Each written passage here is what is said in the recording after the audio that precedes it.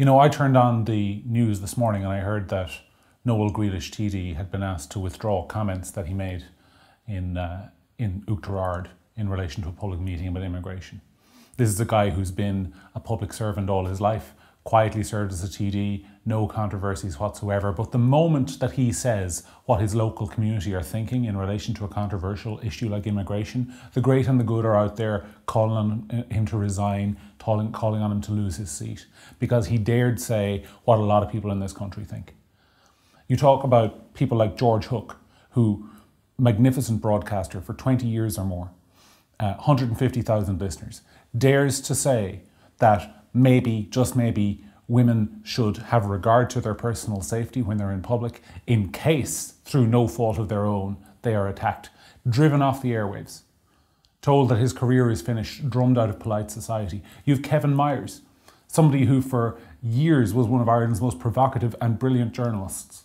A strong supporter of Israel who, in a mistake, says something he regrets about Jewish people. His career is destroyed.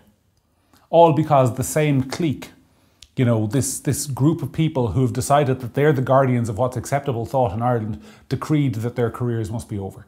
And you have a culture of fear in the country where people, if they want to say what they think, if they want to say, actually, I disagree in relation to something, maybe they don't think that a 5-year-old boy should be turned into a 5-year-old girl at that age. Maybe they don't think that we should have as many immigrants as we do.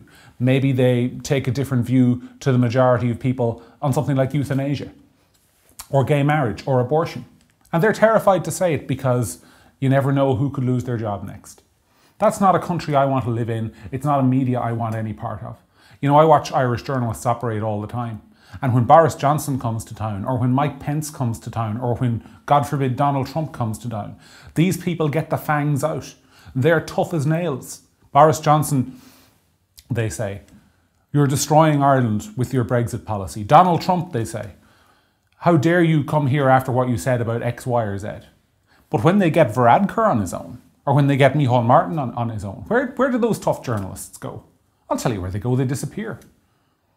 You know, we've got a health service in this country that's worse than it has been in my lifetime, despite twice as much money as there's ever been going into that health service. Where is our media? Sitting there complimenting the Taoiseach on his socks.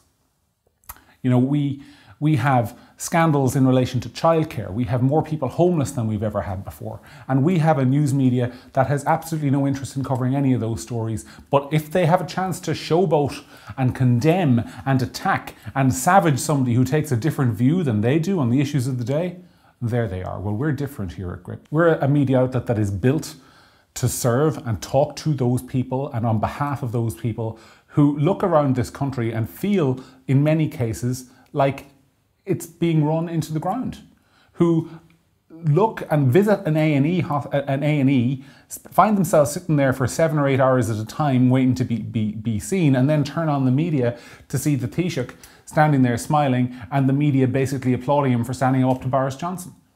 You know, we need something different in this country at a whole, even much bigger level than what we can do here at Gript. But we're going to try. We want your support. We want your clicks.